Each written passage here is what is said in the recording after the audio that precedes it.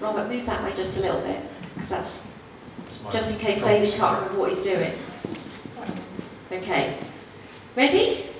All good? Okay, so intermediate 1. The first sequence that we did started with a first move back slider where we went back, lead the lady in, turning round to face, turning the lady anti-clockwise, and then turning under the arm round to face with a return at the end. We did the travelling block turn, transferring the lady's hand from left into right, ready to then go into a Nelson catapult. So it starts like a normal catapult, but hanging on with the left hand to go into a Nelson, unwinding the lady, and then flipping the hand so that the right one is underneath into the flamenco, pulling back, letting go, collecting.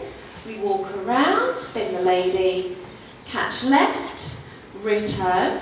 Sequence 2 started with the pretzel, so we've got the signal for the pretzel there behind the back, raising the left hand, lowering the left hand, raising the right, making sure we stay nice and close here, nice relaxed arms.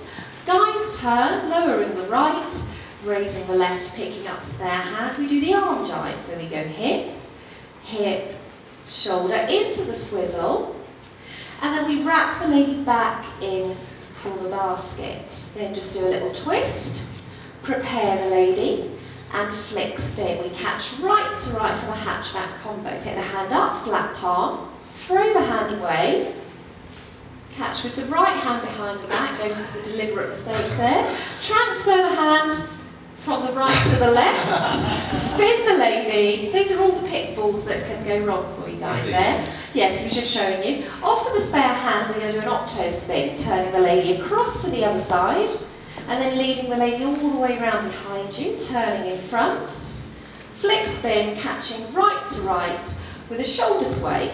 So hand palm down on the lady's shoulder, send the lady forward. We're doing a switch, but you're going to block the lady before then sending her back out right to right. Okay?